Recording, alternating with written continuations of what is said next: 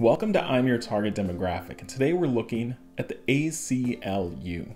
What is it? Where did it start? In a nutshell, the ACLU is the American Civil Liberties Union. To all of our viewers abroad, you likely haven't heard of this. The ACLU was started back in the 1920s, as Russia was home to the Communist Revolution and America was fearful of a similar fate.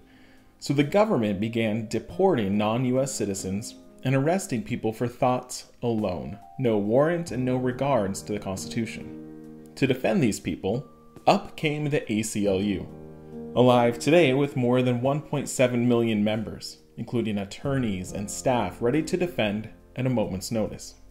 They typically fight when the government overreaches, defending individual freedoms such as freedom of speech, religion, a woman's right to choose, one's right to due process, the right to your personal privacy, and more. Let's look at some examples. The state of Tennessee banned the teaching of evolution, so the ACLU worked with biology teacher John T. Scopes in what would become known as the Scopes trial.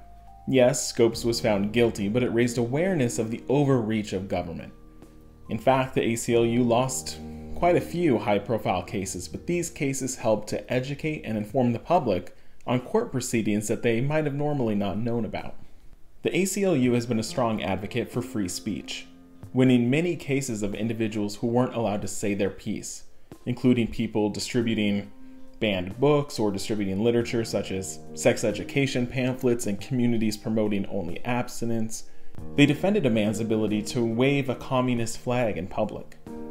Throughout the 1930s and beyond, they also expanded to cover new types of proceedings, including helping to pass a federal law that prevented employers from not allowing their workers to unionize.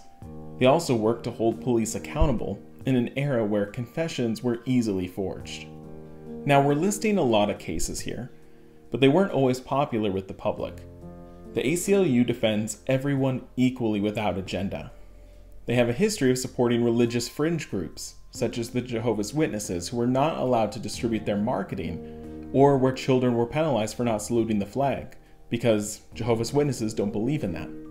The ACLU defended the Ku Klux Klan, that it was their right to hold meetings, and even a singular member that was advocating for eventual violence against the government. And the ACLU won that case, since only advocating imminent danger is prohibited.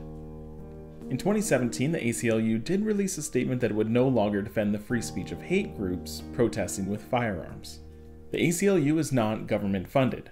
In fact, their only income is paid member dues and donations from private individuals or foundations.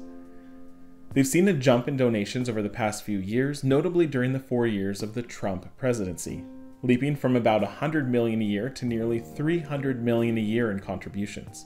If you're interested in learning more, their information is in the description, but you can also continue this research on your own, if you see the value in defending one's freedoms, even when it's unpopular. Thank you for watching, and hopefully you found this interesting.